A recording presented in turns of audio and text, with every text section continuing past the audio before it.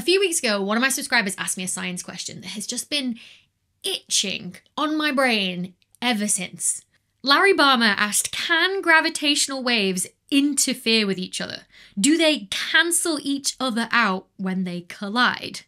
And my sort of like gut instinct answer to this question was like, yeah, sure they can. They're waves, right? But do we actually know that? Because sure, we call them waves, but do they actually behave physically the same as a light wave or a sound wave or like water waves? So I dived into the astrophysics literature on this and realized that not only is this a wonderful question, but it also has some fascinating implications for our elusive theory of quantum gravity. So in this video, we're going to chat first about what gravitational waves are. Second, what do we actually mean by interference? 3, how we know that, in theory, yes, they should interfere with each other. 4, what this means for any theory of quantum gravity we might be able to come up with. And 5, how we might be able to test this with observations of the universe in the future. But before we get to all of that, I first want to take a moment just to chat about our mental health, because I know that a lot of people can feel overwhelmed when thinking about the universe and the vastness of space. It can really compound with feelings of hopelessness and helplessness and isolation.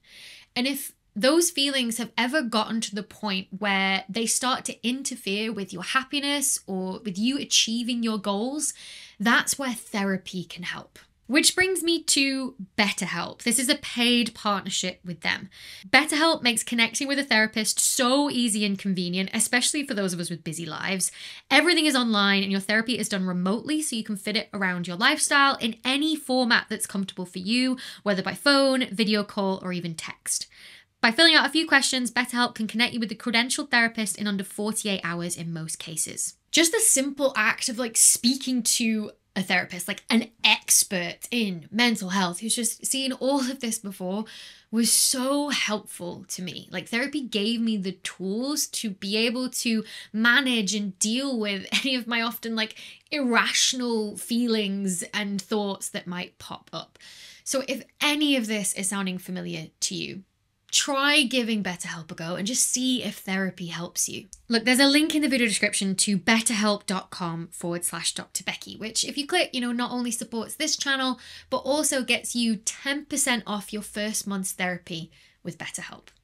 So thanks again to BetterHelp for partnering with me on this video. And now let's chat first about what actually are gravitational waves. Well, they're ripples through space itself caused by huge disturbances to space. Our current best theory of gravity is Einstein's theory of general relativity, which says that gravity is caused by heavy objects bending space.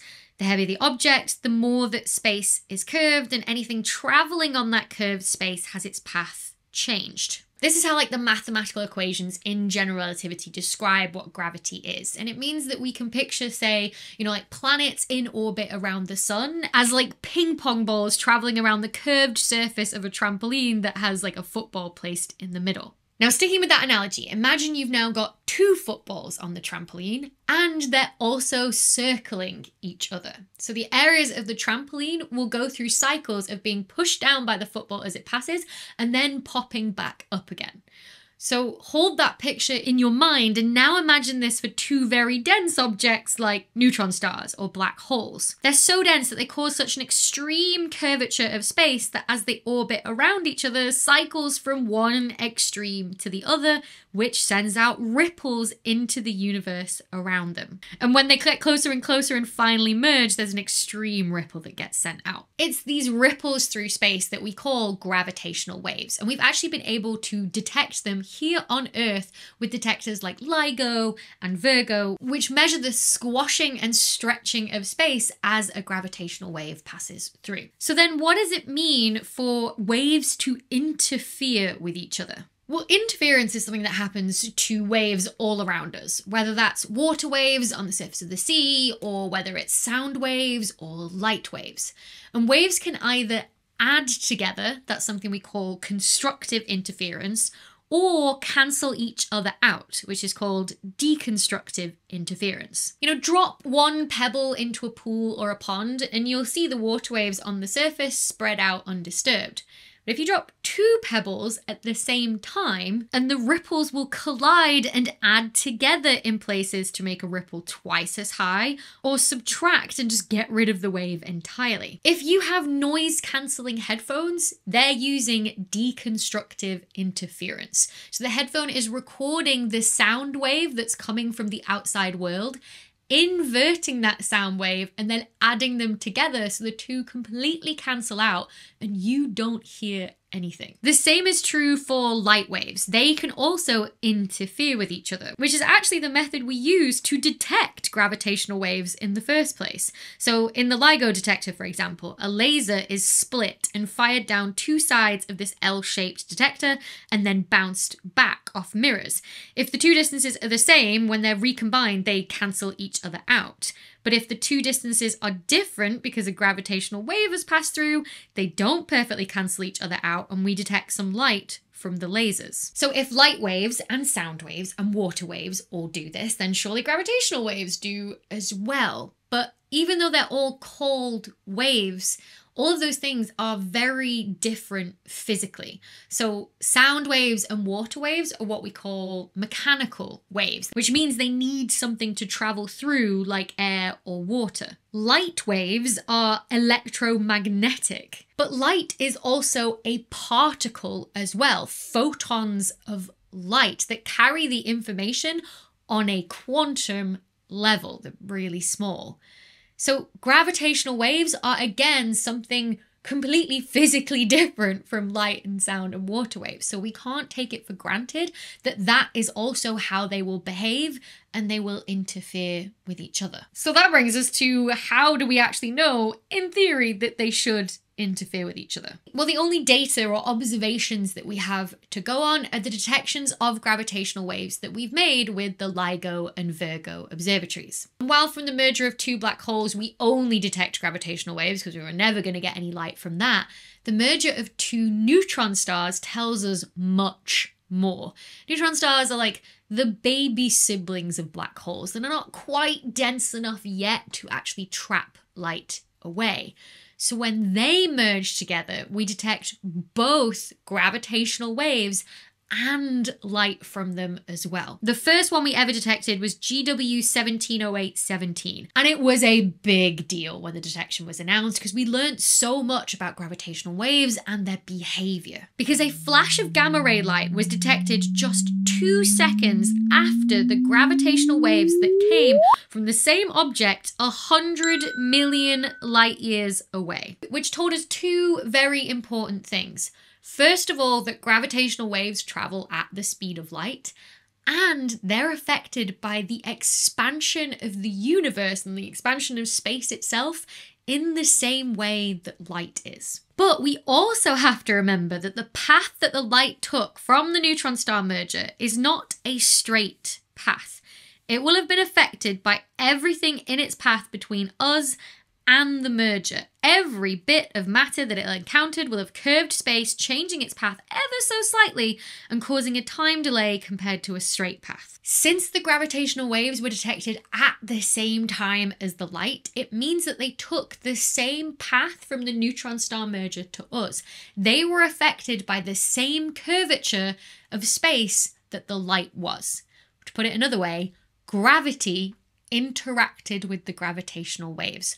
Gravity interacted with gravity, curvature interacted with curvature, gravitational waves can interfere with each other. Which brings me to the huge implications this has for any theory of quantum gravity. You know, two of the major pillars of modern physics are Einstein's theory of general relativity, which describes the behavior of the very large and the very heavy in terms of gravity, and then quantum mechanics, which describes the behavior of the very tiny, the fundamental particles that are the building blocks of our universe.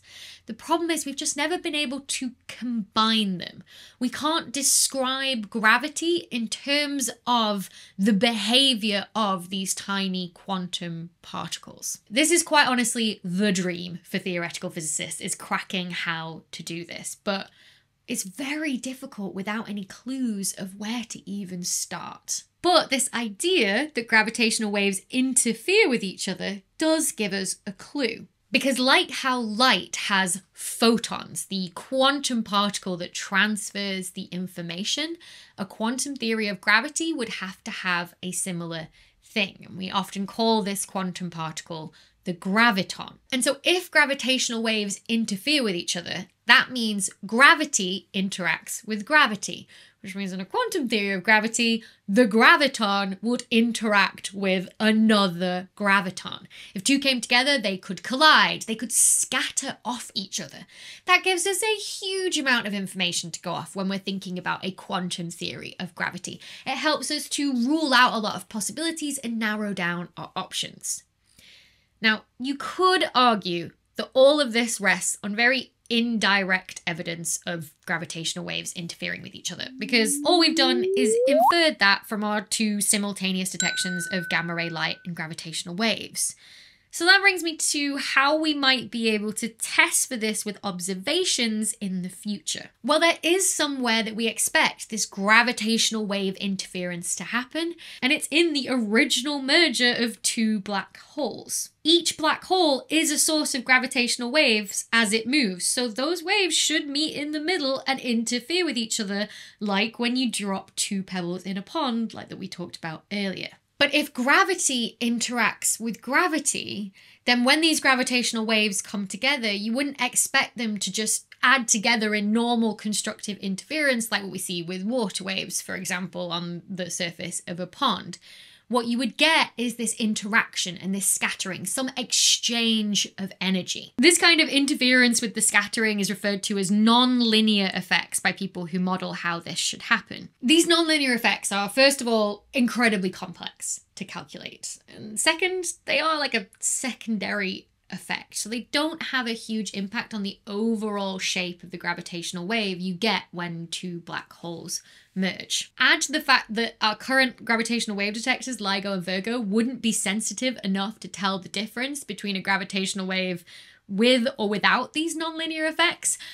People have just tended to use the models that just stick with the linear effects where the gravitational waves interfere as you would necessarily expect them to if there was none of these sort of scattering and interactions going on. But last year, a paper published by Mittman and collaborators worked through the maths and used a supercomputer to work out what the gravitational wave signals from two merging black holes looks like when you take into account the fact that they interfere with these non-linear effects and the scattering. All we have to do now is test those models against the detections of gravitational waves that we make.